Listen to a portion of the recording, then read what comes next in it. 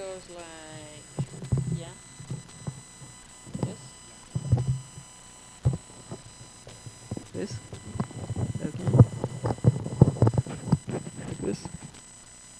I'll put this in my pocket, yeah.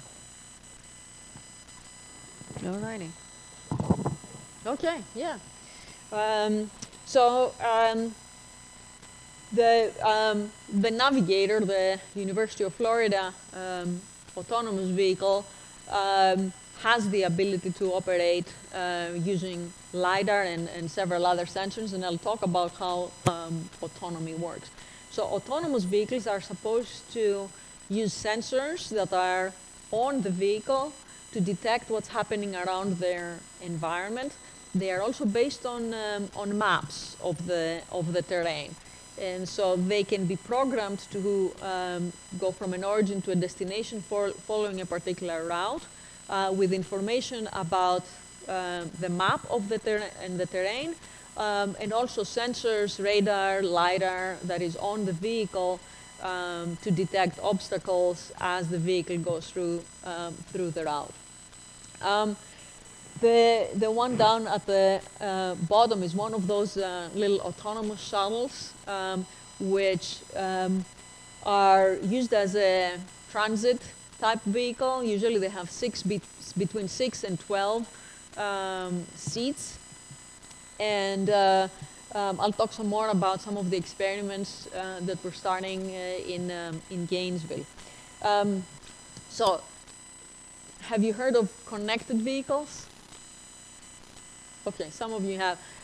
So the autonomous vehicles are more self-sufficient, and they have information that allows them to travel through the terrain. The connected vehicles have equipment that allows them to communicate with other vehicles, called V2V communication, or to communicate with the infrastructure, V2I type communication. So the connected vehicles don't have to be autonomous and vice versa. When both those technologies are in a vehicle, those are what we call connected and autonomous. And so they have, when you have the connectivity, as I'm going to show you, you have a lot more information that the vehicle can receive, which is not immediately visible but by the sensors in an autonomous vehicle. So there are kind of two different types of technologies, and there is now a lot of discussion in the US about connected vehicles and or autonomous vehicles. The federal government started with connected vehicle deployment and testing and so on. The industry is moving forward with autonomous vehicles. And the two haven't come together yet. But what we're doing with iStreet is we're trying to bring them together because we think that both of them bring very important parts in making the advanced technologies work. So with autonomous vehicles, the image top right shows you what the LiDAR might be able to show in terms of the path of the vehicle. And I'm going to show you a little bit more on that. Velodyne is one of the companies, the best known company for producing LiDAR. Those shoot out rays, and they rotate and they identify obstacles. So the more rays you have, the more expensive the LiDAR is going to be. I think the prices for a LiDAR, the most accurate ones was like $60,000, which is unrealistic to have something like that on a $30,000 vehicle. There are some cheaper ones, and if you follow a little bit the Tesla, you're familiar with Tesla and Elon Musk. Elon Musk has said LiDAR is useless. We're only the most useful tool is video. And so his vehicles don't rely on LiDAR, they rely on video and other sensors. So there's also that kind of tension between LiDAR on the one hand and video on the other. Video or cameras are cheaper than LiDAR.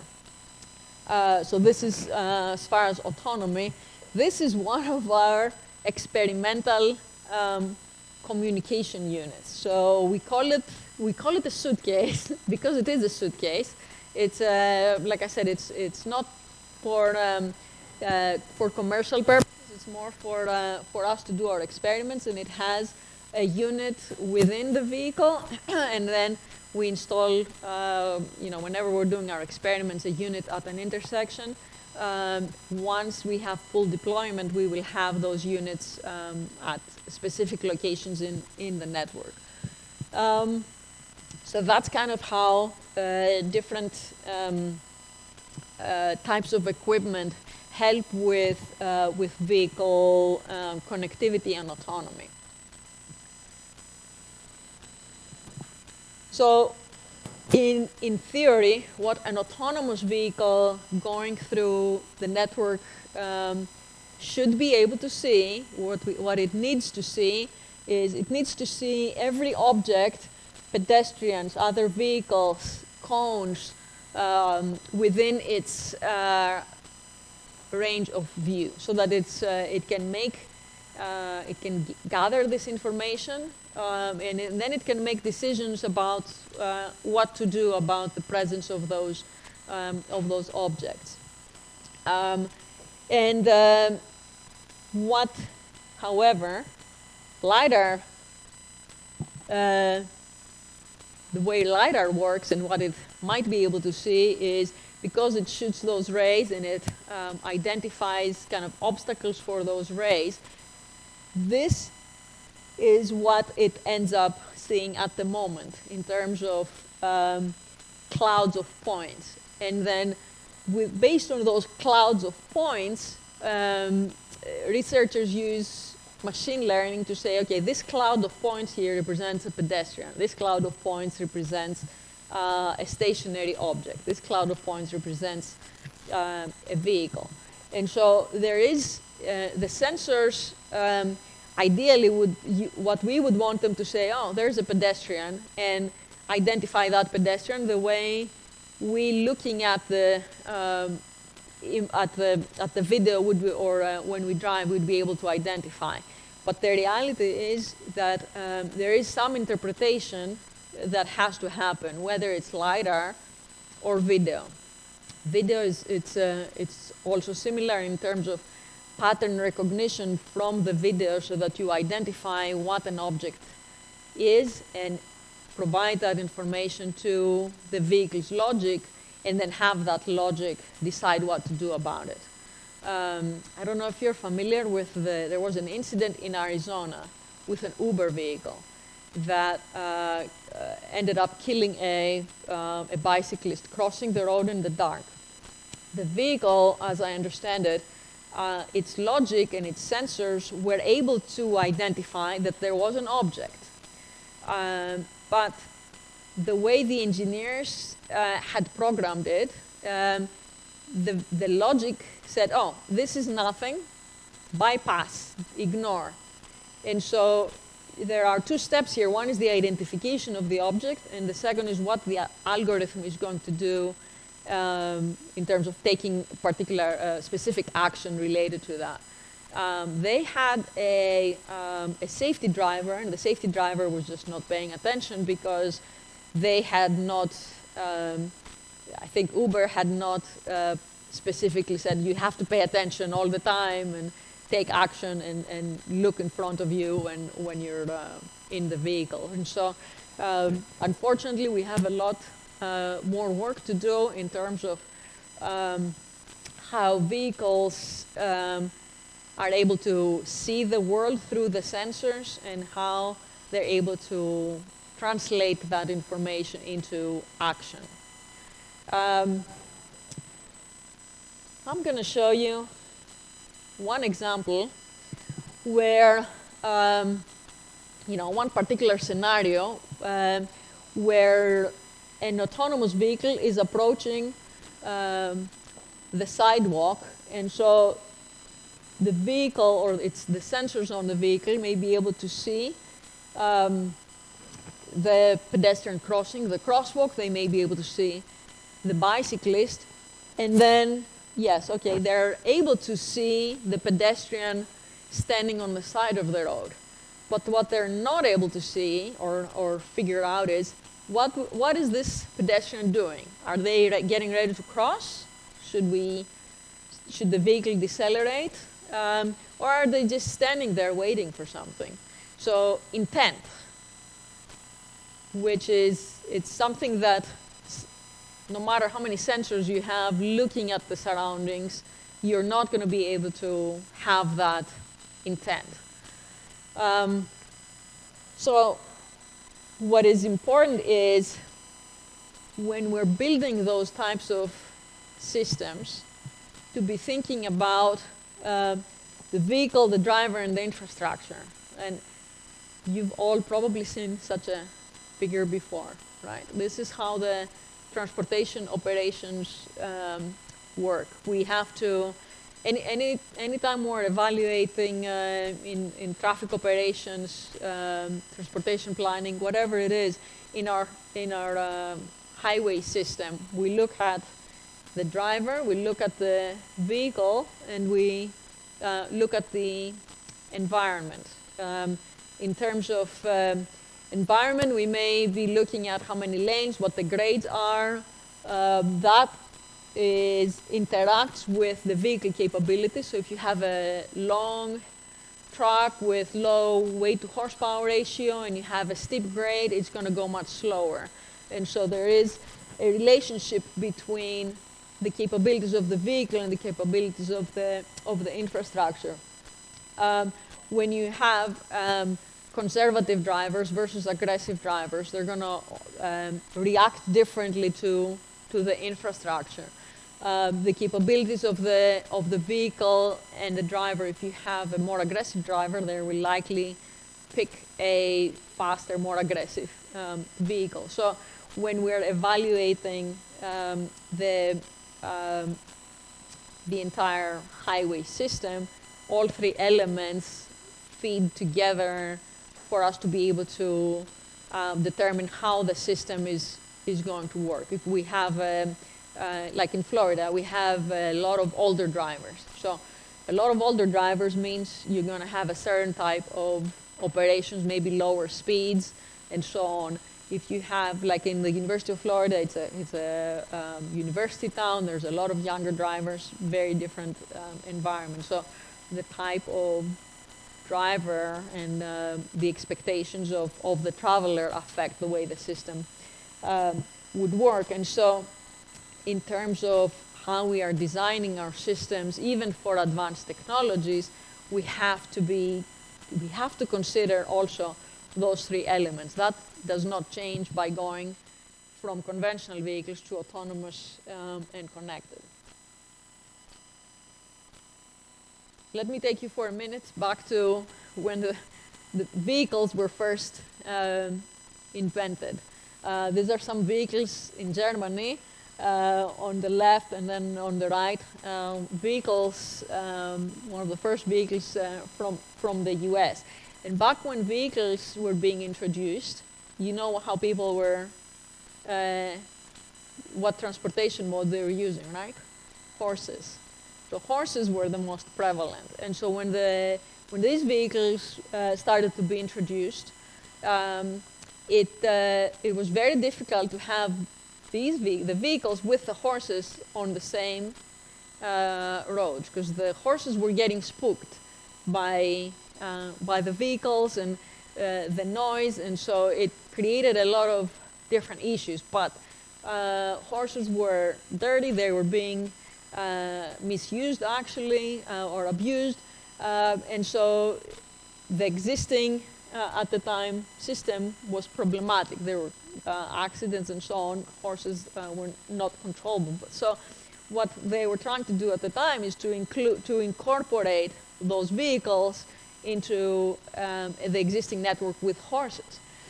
But the horses didn't like it. So here's an invention they came up with.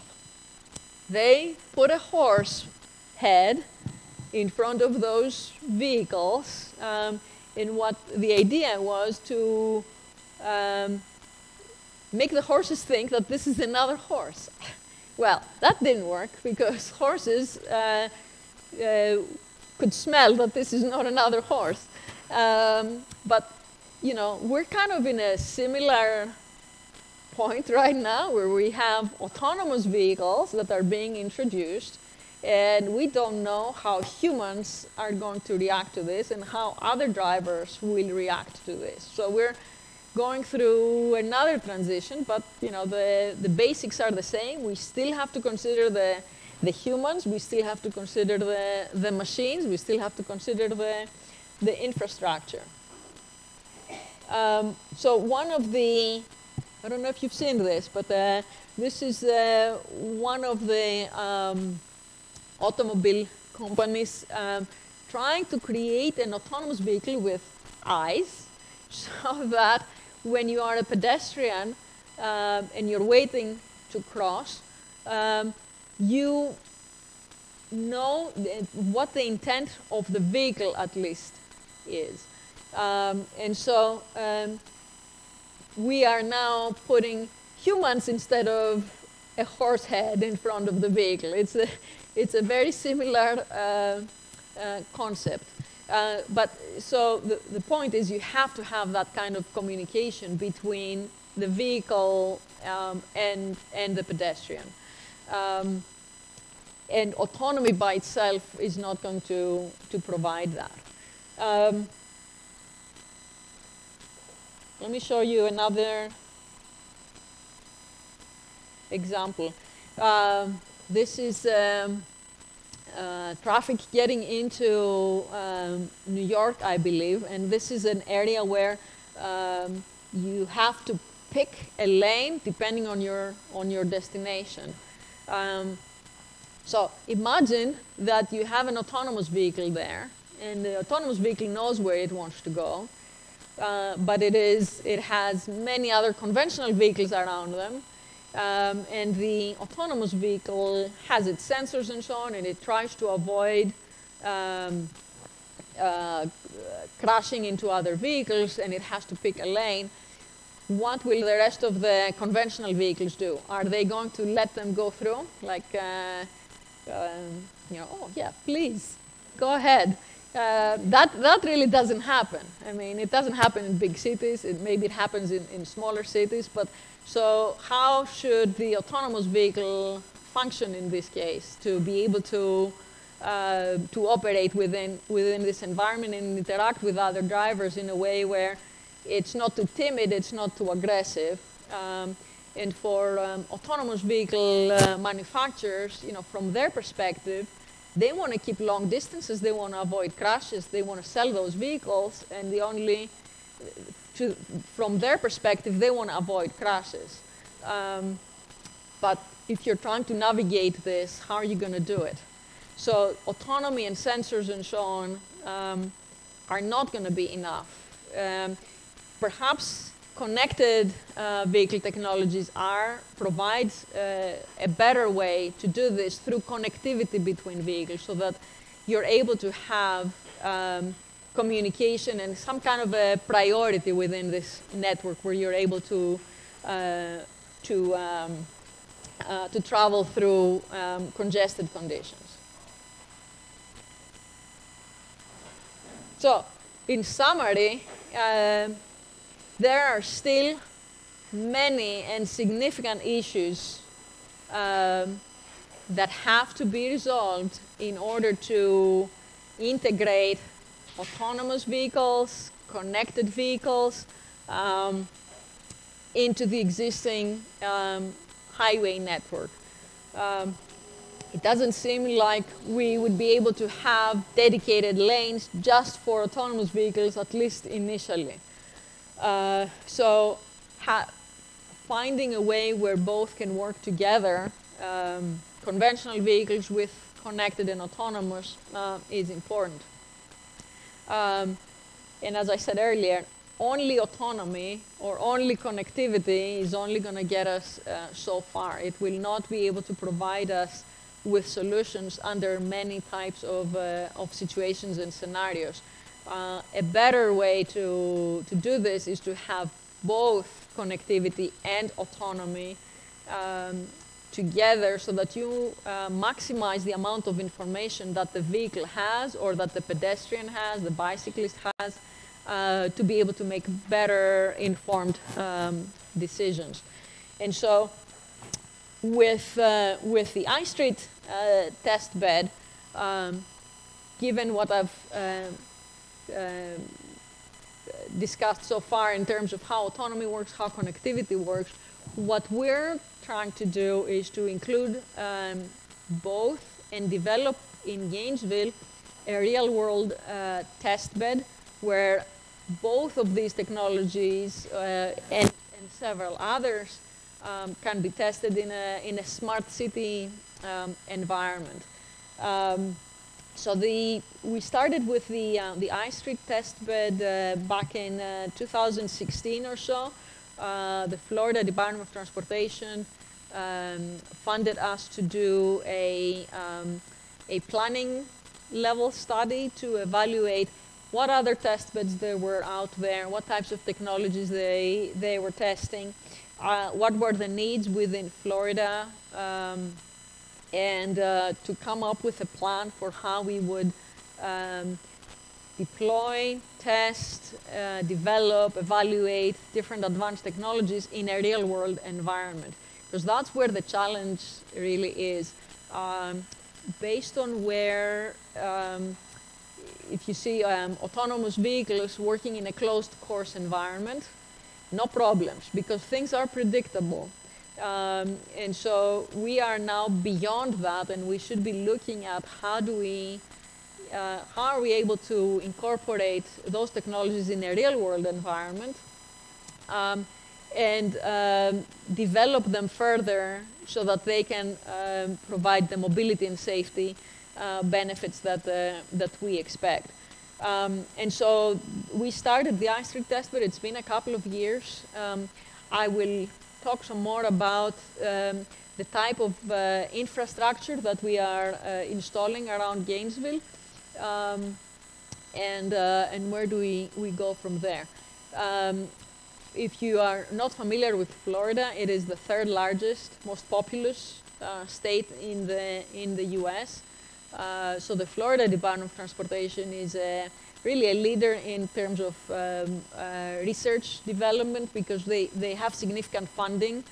The roads in Florida are relatively better relative to other northern states because it doesn't snow, and so the pavement is better maintained.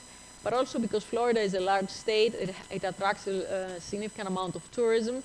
They have better funding for infrastructure. So they've been better set for having those types of deployments and looking forward into the development of advanced technologies. Florida also has a significant proportion of older drivers and older visitors. Florida attracts people who come to Florida to retire, especially South Florida, and so a large part of the population will be or has been looking into mobility options. And so if autonomy works in any way, it's going to help a significant part of the population. So any questions so far? Okay. Let me talk next about the I Street infrastructure.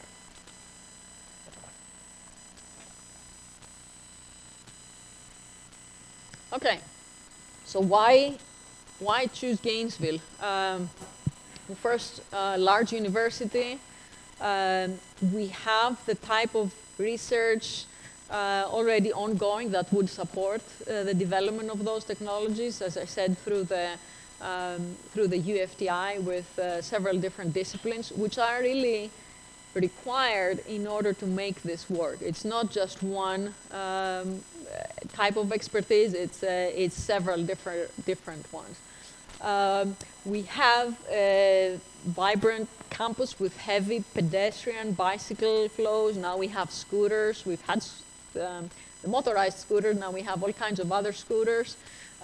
We have one of the most used transit systems in Florida, because they serve both the University of Florida and the Santa Fe College. And those are free for students, so students use them very heavily. We have a relatively younger population, and they are willing to use advanced technologies. And we have relatively good weather, so we don't have to worry about snow and all that. We can still test technologies under relatively good weather. And we have relatively low speeds around campus, so we don't have to necessarily go with high speeds. We can still be a little bit more conservative in terms of implementing new technologies in an environment where, you know, if God forbid there is a conflict, it's going to be at low speeds. So, as part of iStreet, and for the past 3 or 4, or 2 years, I should say, for the past 2 years, we've been looking into funding what we call basic infrastructure projects. And we've worked with our partners, the Florida Department of Transportation, the City of Gainesville, to each of us has access to different funding sources. And so we kind of leverage what each of us is able to accomplish in terms of funding. One of the projects that is funded by FDOT, the Florida Department of Transportation, is FRAME. And that is to install roadside units along I-75. So this is the map of Gainesville. Here's the campus. The green is the campus. I-75 is a freeway that runs along the west part of the city. And so FDOT is installing 150 roadside units, which are able to provide connectivity to the infrastructure.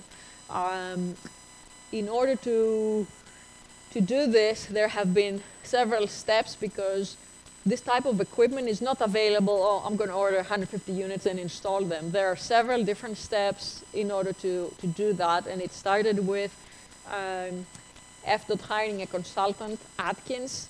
Atkins looked into several different vendors. They started doing tests in a closed course environment to make sure that what they were able to accomplish was what the intent was. And so there were several steps, and we're now at the point where of selection of what the particular equipment will be, and so installation will happen soon. So it takes a long time to get from an idea into implementation. So that was one of the concepts, or one of the projects. The second one is the UF-AID, which is this blue area here, and the objective there was to install and test and develop technologies that would help provide connectivity to pedestrians and bicyclists. So to minimize conflicts and to improve safety. So this project, FDOT submitted an application to the US DOT, the federal government. AID stands for Accelerated Innovation Deployment. And so as part of that, looking at different possible solutions from different vendors, getting those technologies, the most promising ones, to be installed on campus. And this area over here, that corner of campus is very, very heavy pedestrian traffic, bicycles and buses. So it is the perfect environment to be able to test what the capabilities of those types of technologies are. So as part of the UF-AID, there's instrumentation planned at 13 signalized intersections and 7 mid-block crossings. And the idea is that we will install and evaluate and work with vendors to improve different technologies that provide information to pedestrians or to bicyclists and to vehicles about each other's presence. The Gainesville Trapezium is another installation which is primarily on, focused on signal control optimization, and that the installation is around the campus. So it should be really trapezoid, but it is, they called it trapezium, but because of the shape of the area around campus. And so there's 45 RSUs which are going to be deployed sometime this fall. I know Siemens was selected as the contractor, so the city is working with them and with FDOT to install those RSUs on the side of the road, and also as part of that contract they're installing communication equipment within certain vehicles that belong to the city and the DOT. The last one is it's called the Gainesville Mobility Autobus, and that is an autonomous shuttle that we want to have deployed in the downtown area. And this is roughly the area. The downtown Gainesville is around here, kind of a little bit east of the campus, and so the shuttle would be an autonomous shuttle that would operate in the downtown area. And I'll talk a little bit more about that and where we are with it. The idea was also that having those basic infrastructure projects that look at specific aspects of connectivity, then we can engage with additional industry and leverage these for going into additional research on how we can use this information to improve mobility and safety. Oops. Okay, so let me talk a little bit about the autonomous vehicle shuttle. The Florida DOT funded a pilot project and gave money to the city of Gainesville to deploy and operate on a pilot basis this autonomous vehicle. And the plan has been to integrate this with existing transit service. So the transit agency, RTS, in Gainesville, received the money, went through procurement. Transdev was the company selected. And the vehicles came, they did a test. I'm going to show you some videos of it. And the vehicles selected have 12, they can accommodate 12 passengers. And where we are right now is we are waiting for NHTSA approval to do those tests. NHTSA is the National Highway Transportation Safety Administration from the federal government. So the bureaucracy has been very, very extensive in this. So the vehicles are in Gainesville, the contract is in place, we're all ready to have this pilot. And so there were several months where we didn't hear anything back from NHTSA, and the mayor went to DC, and so on. So finally, we just heard last week, and they allow us to have the test of phase 1, but with no passengers. What's not clear to me is what performance metrics they want to see after that in order to eventually allow passengers. But what we've done so far from the UF perspective is we've done a before study, which was a survey of the population to understand what the perceptions of autonomy are, how people were going to use, how comfortable they were in using an autonomous shuttle.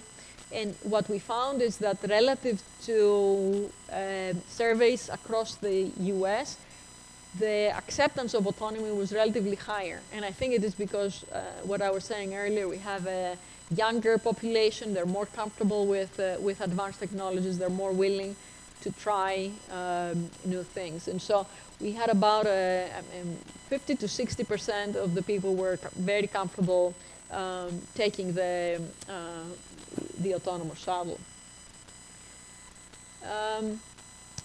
This is where this is the downtown area, and so the way the pilot was conceived was to have different phases. Phase 1 is the blue area over there, so it's a much shorter link, and it's just it is within the existing network, but it doesn't go through roundabouts, traffic lights.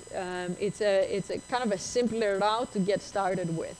In phase 2, the route would continue and cross this major roadway, which is 13th Street, and go into campus and then come back. And that requires crossing a traffic signal. So it has additional complications.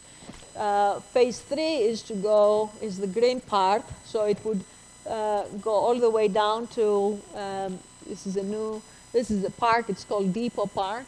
Do you know Gatorade? You know what Gatorade is? It was invented at UF. So UF receives significant income from Gatorade. So drink Gatorade. But also the daughter of the inventor has built a little museum there, the Cade Museum. The inventor's name is Cade. And so the Cade Museum is over there at Depot Park. So this is phase 3, which would add a little bit more complexity.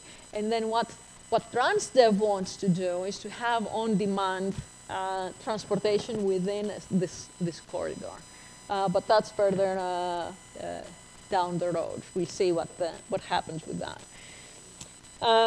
So in order to prepare, TransDev came and they have to map the route, and this is the little vehicle going through the route, and because it's mapping, it's going really, really slow. Look what happens.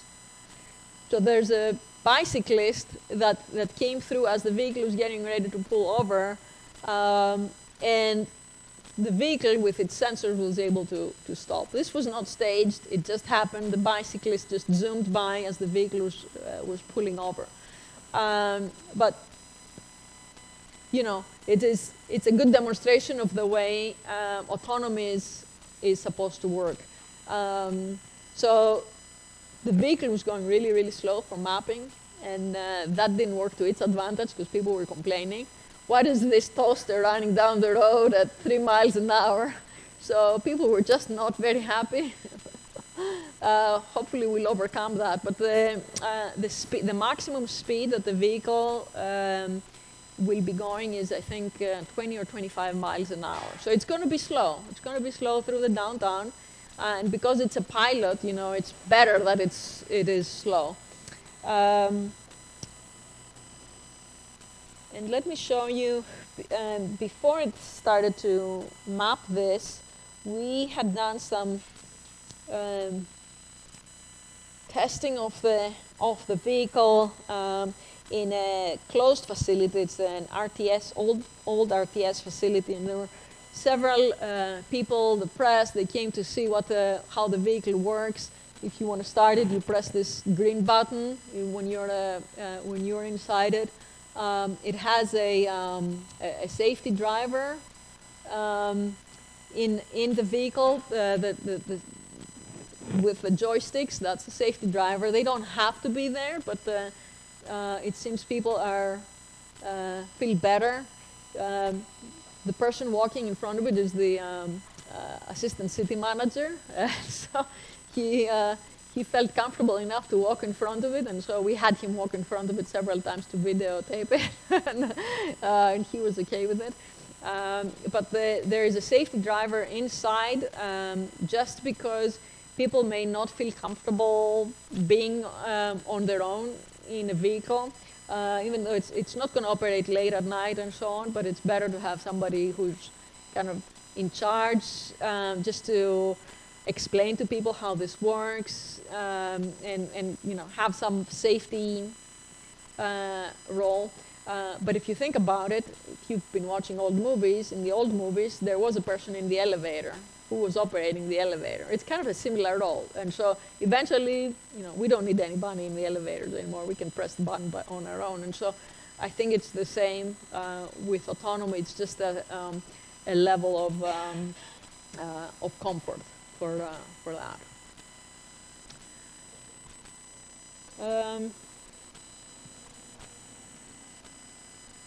Let me show you the, this is the Gainesville trapezium in a little more detailed map. Again, this is the University of Florida.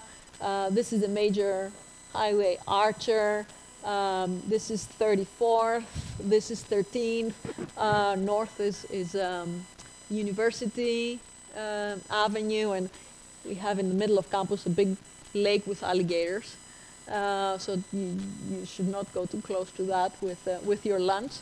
But so what the trapezium, the objective is to look into signal control optimization and provide vehicles with information about signal control and exchange information about the location of the vehicles. What we're hoping to achieve there is, you know, with signal control systems, you can optimize them if you have detailed information on when vehicles arrive, what their speed is, and so on. So you can, instead of having loop detectors in the pavement, you know what loop detectors are? When you detect the presence of a vehicle and you can actuate and extend the green for different approaches.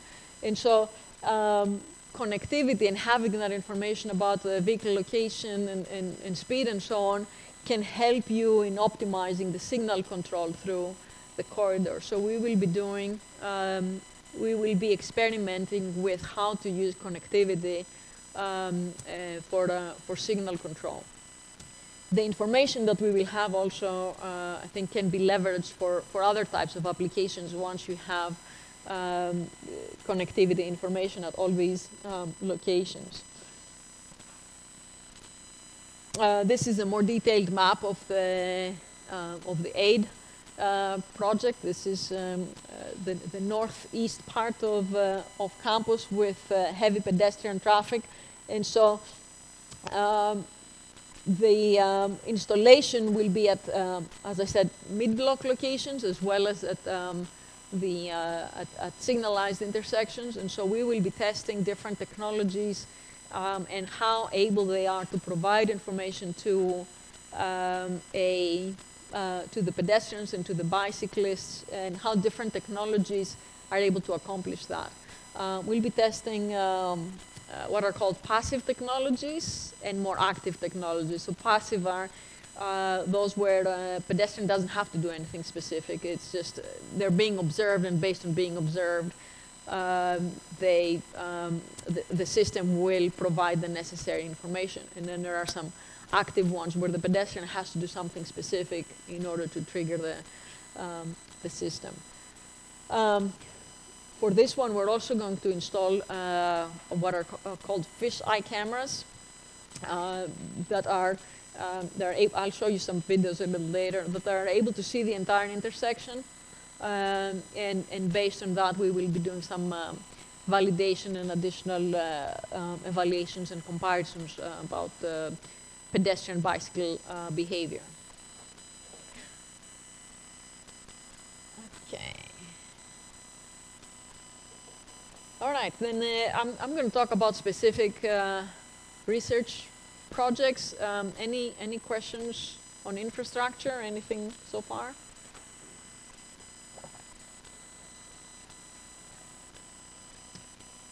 Okay. Yeah, you're good. Okay.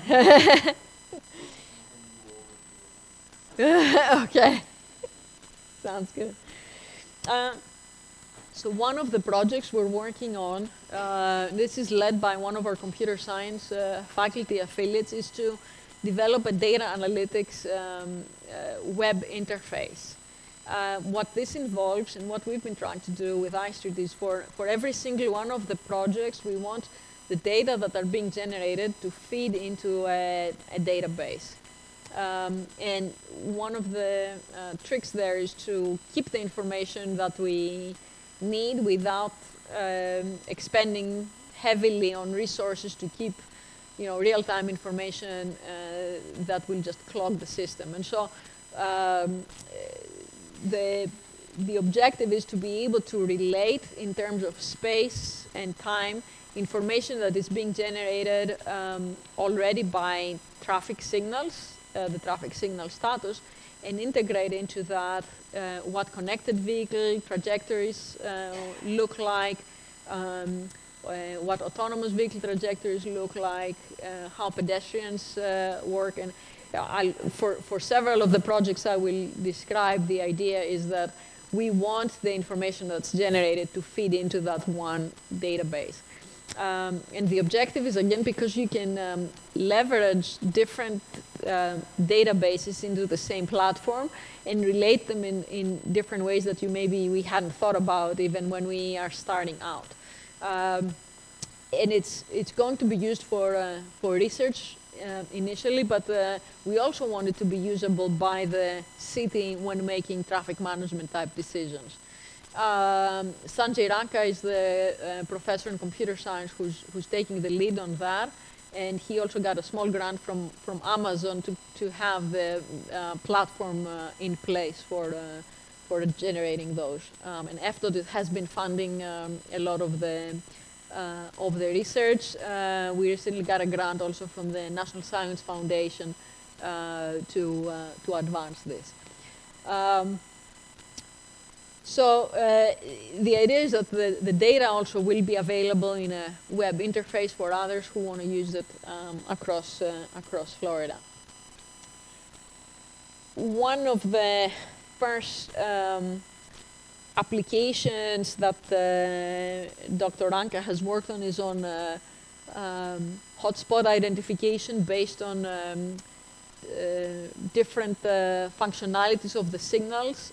He's able to get into the signal controllers and get real-time information. And I have to tell you, one of the challenges in getting there was in working with the specific signal control manufacturer. There's a signal control manufacturer that has installed most of the controllers in Gainesville, and they were initially not willing to provide direct access to the controller. Because those have been installed many years ago, the city didn't think to put in the contract that installing the controllers means we have access to the raw data. And so if you're working with such a contract, I would advise to have that specifically spelled out, because down the road you don't know how you wanna use the data. And because data are becoming such a huge commodity, it is becoming an issue now for cities in terms of who owns the data that are being generated. There are companies that receive the data for free and then they manipulate and they distribute. But if the city has invested in the equipment and they are providing the data, who owns the data, and should they be charging or should they not be charging, and who has access to what?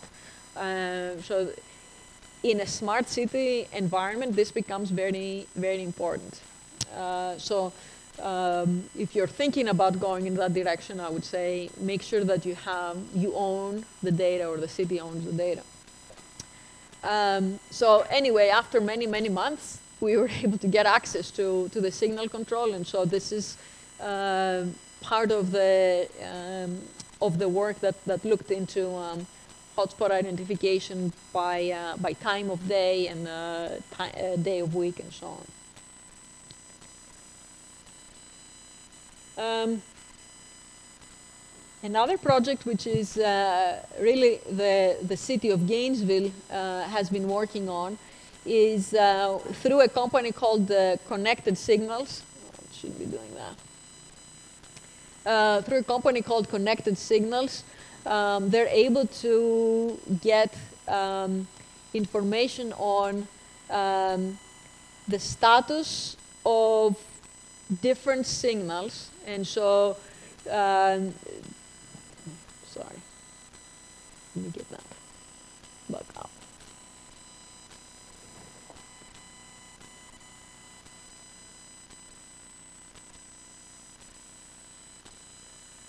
Let me do this.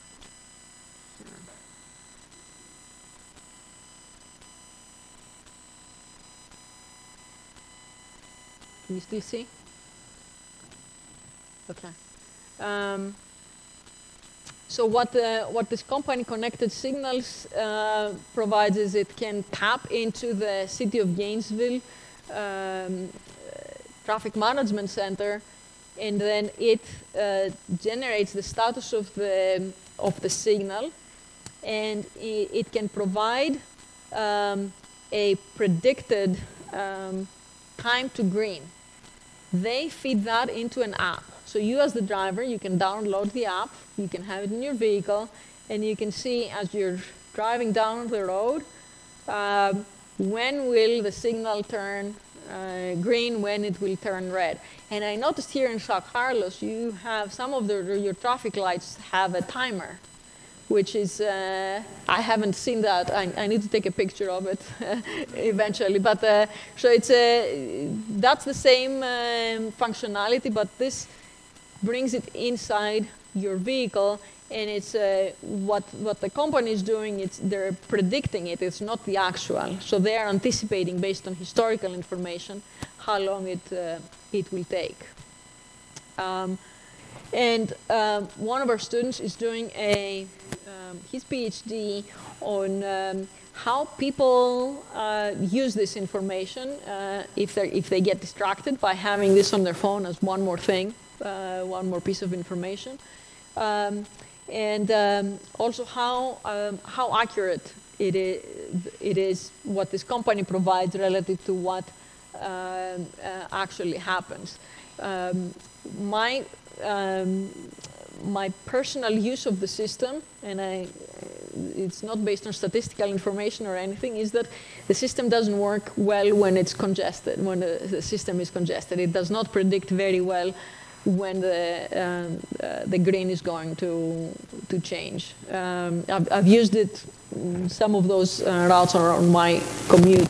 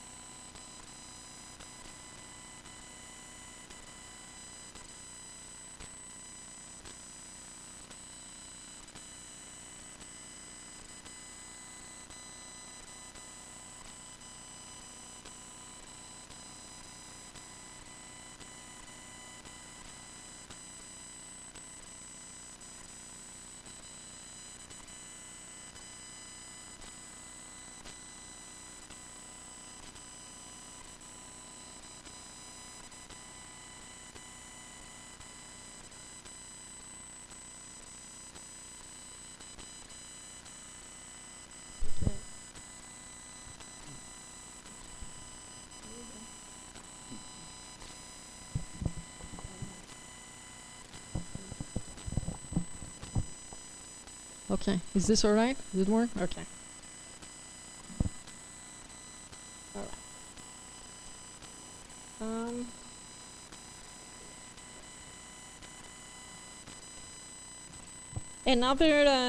Another ongoing project is to evaluate a system that provides through an app information to the driver when they're going through a school zone, and also when they are approaching a bicyclist and they're too close.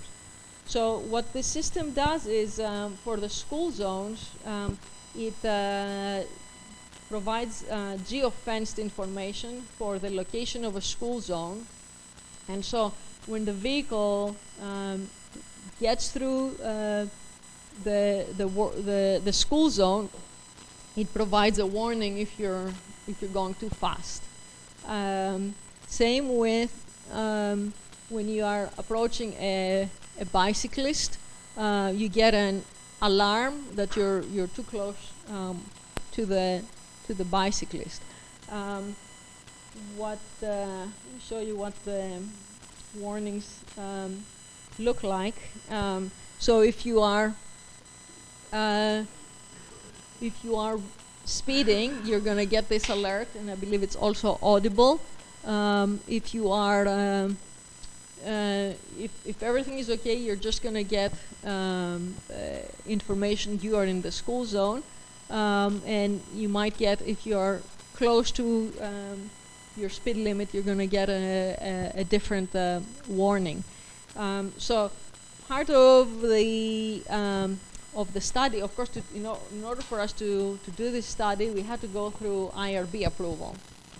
And so initially, we wanted to use our own bicyclists to try this, and so use our own students, but they were saying, no, you cannot do this kind of testing, which is kind of interesting because people use this is part of the highway system already, and even without our testing, people bicycle down those lanes. But then if we had to put our own people into the bike lanes, they were like, no, you can't use your own people and then have subjects drive the vehicle. So it was deemed too dangerous to use the existing network. So we had to change our study a little bit, but the study is now ongoing, and this is the study area. There are both those systems were being tested at the same time. So we recruited subjects to drive our own vehicle. The subjects were monitored with respect to what they were doing when they were getting the alerts, when they were getting close to a bicyclist, when they were within a school zone, and how they reacted to the system. Excuse me. They also had an eye tracker to see where it was the driver was looking at the time when they were approaching the bicyclist, and then how they reacted, whether they were able to see what we wanted them to see, and what they were monitoring. This study is still ongoing.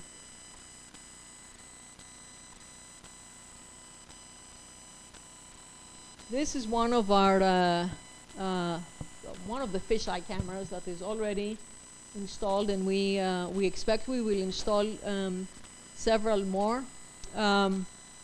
What we're hoping to get from that is, first of all, near misses, where you can identify the presence of different objects through the fisheye camera, and then at a particular intersection, you can observe whenever two objects come too close together. And so, we could use specific thresholds and say, if two objects come together at a particular time and space, that constitutes a near miss.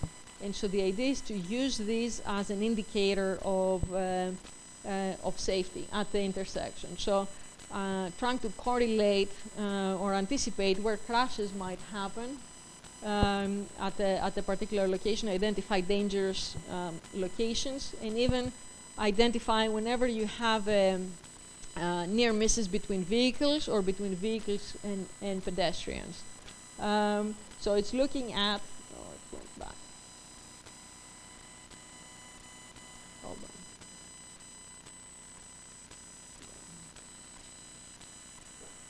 Let's see if I can get this.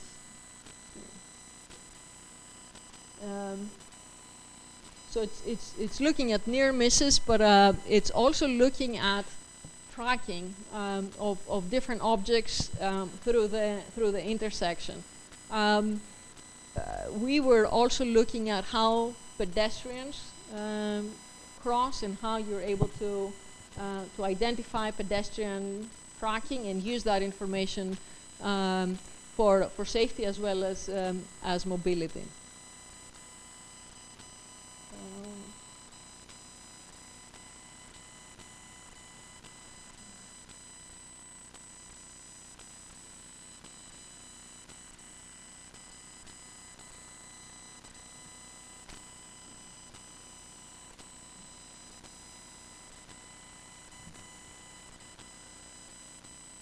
One of our other applications deals with heavy vehicle detection. The DOT was interested in identifying different types of trucks running through I-75 and be able to look at the side of the vehicle and identify what kind of commodity it was for classification purposes. So we have several of our projects doing vehicle and generally object identification through video analytics. And again, this is where machine learning comes into place, where you're looking at image recognition for different types of applications. We've been doing some more with vehicle detection, where we are analyzing weaving areas on the freeway, and we want to use this to extract the data so that we don't have to do it manually. So within a weave, you're looking at origin destinations. And so we're trying to track through video from a drone how vehicles go through and how vehicles go through a weave and be able to extract the trajectory automatically. One of the issues with that, with the video analytics, is that the closer the vehicle is to the camera, the more information you have. But if once the vehicle is further away, you don't have as much detail in terms of its image. And so we've been able to get it up to 90% accuracy, but for us to do more of a implementation for weaving analysis, it needs to be a little bit higher, maybe around 95. So still working on that. But with the video, the cameras, the fisheye cameras, the cameras that are from the Mobileye system on the transit buses, one of the other things we're trying to do is to see if we can use multiple sources of information at specific locations to look at conflicts from many different perspectives at a particular location.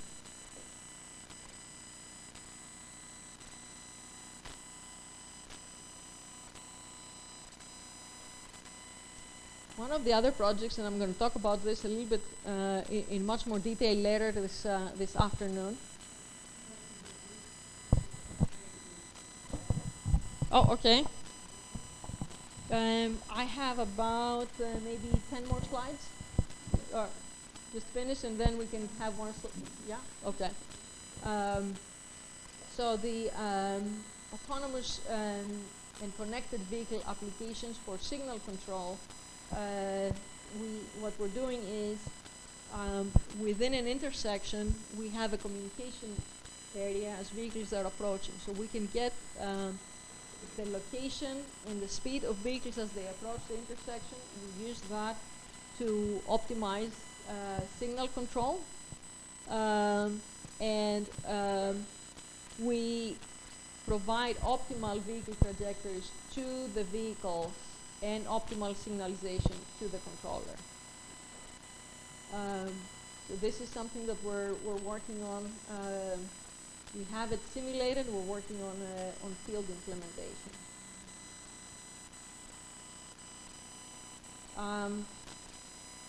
Sensor fusion is another area of application we're using, where we use information from dedicated short-range communication, video,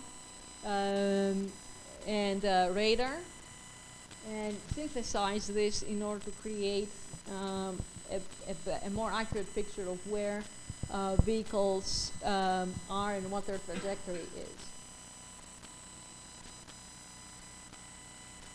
Some of the sensors that we've been using, radar, this is the radar, DSRC, and camera. So we install these at a particular intersection. We use this information in our signal control optimization. I already talked about the suitcase and how we use that for communication.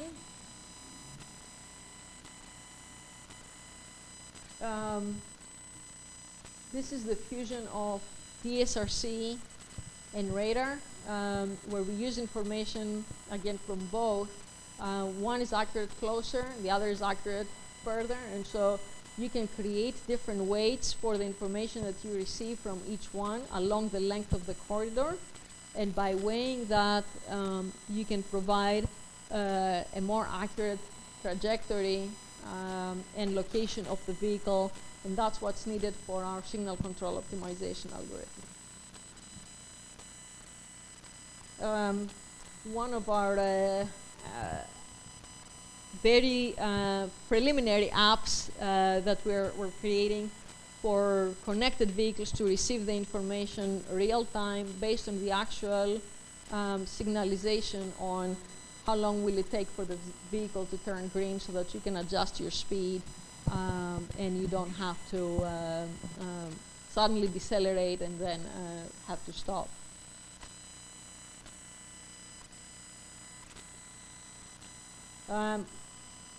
This is the view from inside our autonomous vehicle as it was mapping this is a closed course facility in Tallahassee in Florida.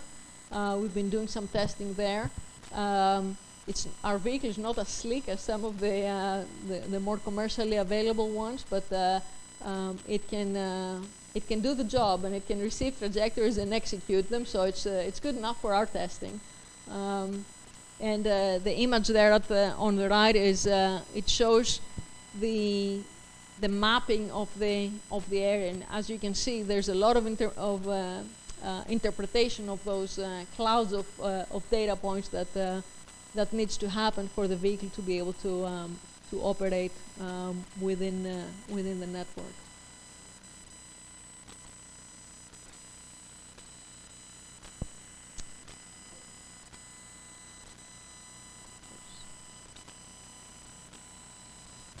And one of our other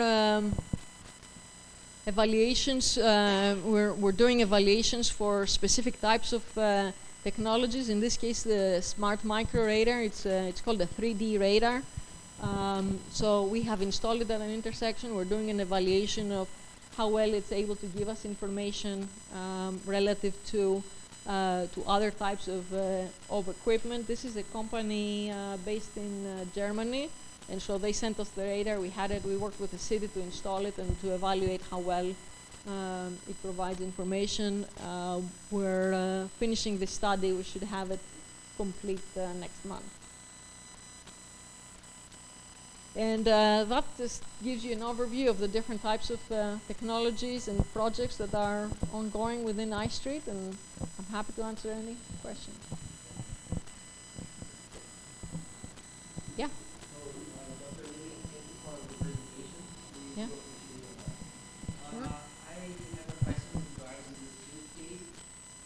found that you guys use a new computer, and we know that autonomous vehicles demand lots of image processing, depending on sensor, of course, pattern recognition, but more than that, real-time processing.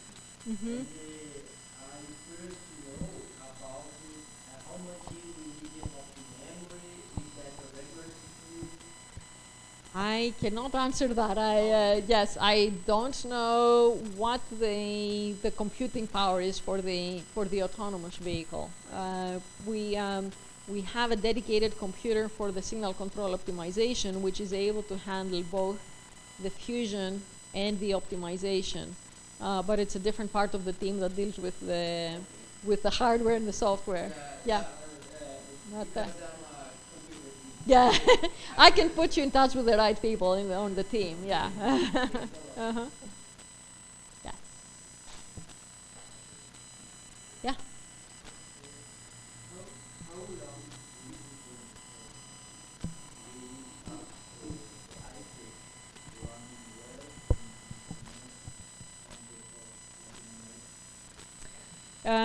I think that the industry generally has been too optimistic about the development of the technologies and their deployment even in the US, where there are tests already. I think that there are many scenarios that people hadn't anticipated, and I see a lot of issues with industry working closely with government, and they have very different objectives, and they are I don't think that they yet understand well each other's culture to be able to work together to get the system where it needs to be.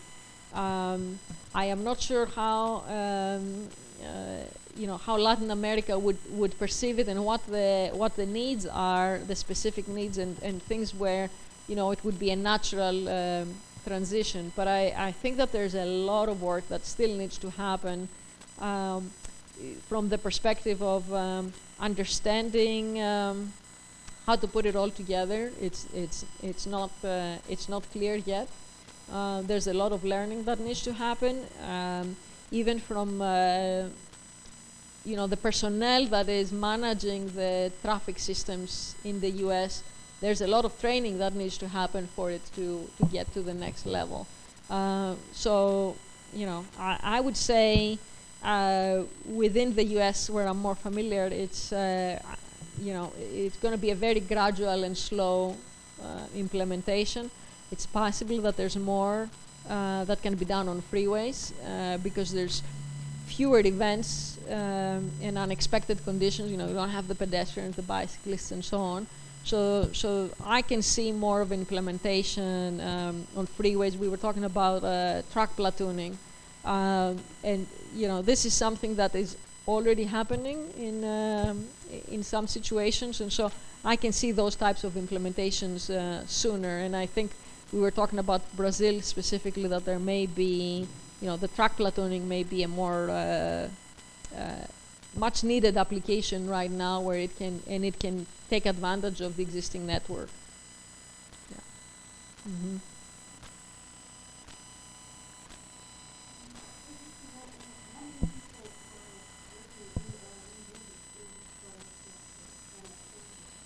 Oh, yes. The signal control, it's a large team. It's civil engineering, mechanical engineering, computer science, and I'll talk more today in the afternoon about the different groups. But there's about 10 students, and each of them is working on different aspects. There's the software, there's the optimization, there's the fusion. Several different aspects of the work. So about 3 or 4 faculty, maybe 6 to 8 graduate students, and a couple of undergrads.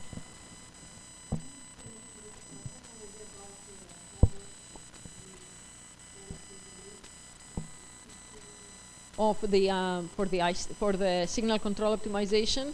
The contract, so this project was funded by the National Science Foundation, The first the contract from them was 1.3 million over 5 years, and we're now in the 5th year, which is called the transition to practice, so that we're getting ready to implement. In addition to that, we completed a project with FDOT. They were more interested in the hardware and software, and that was about 450,000.